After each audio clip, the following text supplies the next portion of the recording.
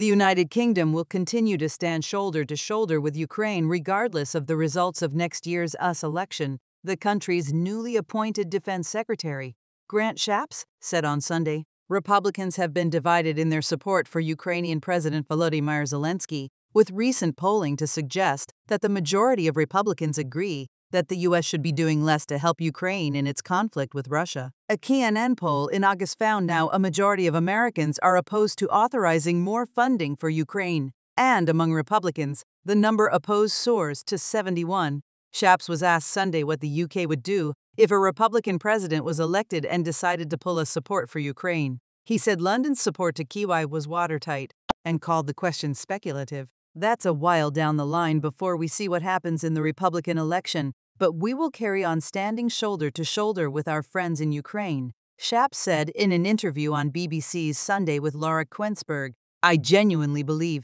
as President Zelensky of Ukraine said this week, that actually the Americans see it in their interest, in the world's interest, to ensure that Ukraine remains a democratic nation, he added. We know what happens when we allow a tyrant to invade a neighbor and then continue westward. And it's absolutely essential that Putin is unable to walk into a democratic neighbor without consequences.